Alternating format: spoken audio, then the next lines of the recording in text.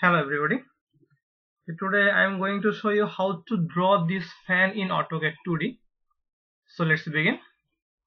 So at first open a new window and I'm just switching off the grid. Now at first select a circle and draw a circle of radius 0.9. Enter. So it is very small.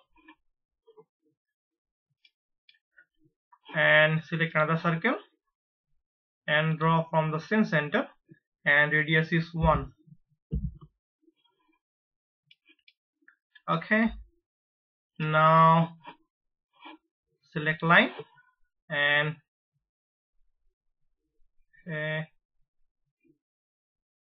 so all the commands are not active, so select all, select it.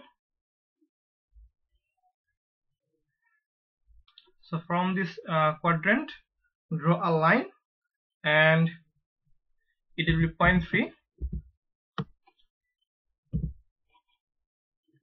and select this one, make a copy and move just 0.1 millimeter and select this one, select move and just touch the circle.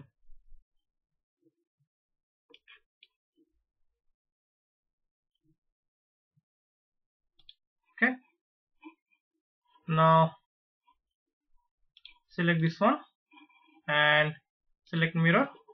Now click this line, this point and this point, enter.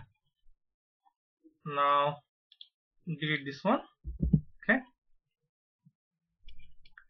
now I need to draw a line with 120 degree, and for this one I'm just clicking here and so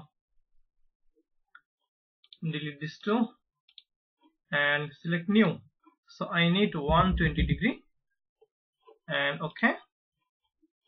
Now select line and click here and so this is our 120 degree and draw a line of 0.6 millimeter and I need to draw another line from this point and that would be -2 degree, and for this one again go there, striking and select new, select -2. Okay, now select line and from this point draw a line with -2 and the length will be 5 millimeter. Okay, now select these two and select mirror and from the center and just click here, click enter. Now select start in radius arc and click this point and take radius 0.5, enter. So these portions are selected. Now select all this part and from here select polar array and select this. Okay, just escape, go back, just select this one, these parts and select polar array and select the center of the circle and from here select 3 items. Okay, so this one, so we have got our fan. So this is our desired fan. And finally, thank you for being with